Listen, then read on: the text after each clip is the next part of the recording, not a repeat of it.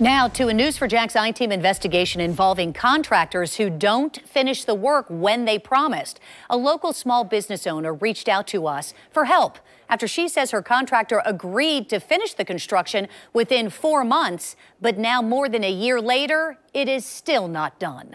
This is where my pastries are going to be served and my coffee products right here. Victoria Bradford had big plans for this space. She wanted to convert it into a coffee shop and bookstore. Okay, so the contract was for the job to be done in 4 months. She signed that contract in December 2021 with an agreement James Frazier Construction would finish the work within 4 months, which was April of 2022. Look at this. It's been a year and a half, and this is how it looks. 16 months later, this is all she has to show for it, and says she feels like she has been getting nothing but the runaround from the general contractor. When April 22 rolled around, I got hit with a lot of excuses from him as to why the job couldn't be completed. COVID, turnover, just some staffing issues, just kind of things like, when I was understanding, at first, because, okay, but then it kind of drug on all throughout the year. Bradford says on top of the $6,500 deposit she gave the contractor, now she has had to start paying rent for the storefront off Main Street near downtown Jacksonville. I literally can't afford to continue to pay rent on a space that's not open. It's been a year and a half. Now, all she wants is her deposit returned so she can find someone else to finish the store. Hi, this is Jennifer Wall with Channel 4 News. Is this Scott Frazier? The News4JAX I-Team contacted the contractor. Scott Frazier told me over the phone that he was sorry for the delays and felt badly the project is not done, and that he would return Bradford's $6,500 deposit within the next week after speaking to his attorney. That day came and went with no deposit returned. Then he sent the I-Team and Bradford this email listing the expenses and receipts he incurred for the work he had completed, totaling more than $6,270, and was now only intending to reimburse Bradford about $229.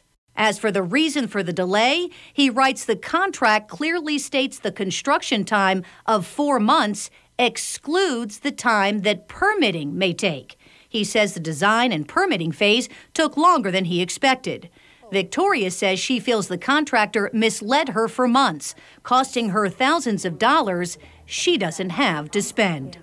I've still been loading up on inventory as far as books, coffee products, all those things, and they're all stored at my house, so I've still been buying because I don't want to wait till the last second, and now I'm scrambling to get all the things I need to open.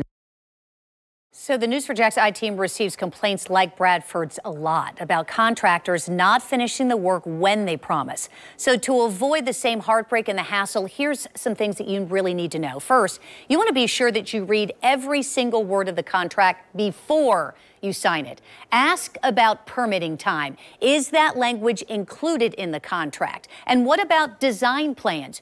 Who is responsible for those? Is it the owner or is it the contractor? And how long will that take so that you have all the information? You should know Florida law also states that a contractor who receives an initial payment, a deposit, totaling more than 10% of the price for the entire job must apply for permits to do work within 30 days of being paid that initial money. And in most cases, must start the work within 90 days after those permits are issued. If the contractor does not do either of those things, the state then requires the contractor be notified in writing via certified mail, demanding that they apply for the permits, start the work, or refund the payment. Now, if you feel like a contractor has violated your contract, you should file a complaint with the Department of Business and Professional Regulation. See, it issues licenses to contractors so it can suspend their license if they violate state statute. Now, you can check to see if a contractor is licensed, which you should always do, and also file a complaint by going to myfloridalicense.com. In the meantime, Bradford, who is a teacher, she tells me she is in desperate need of a contractor who can help her finish the store so that she can fulfill her dream of offering a comfortable place for adults and children to read and enjoy a warm beverage and food.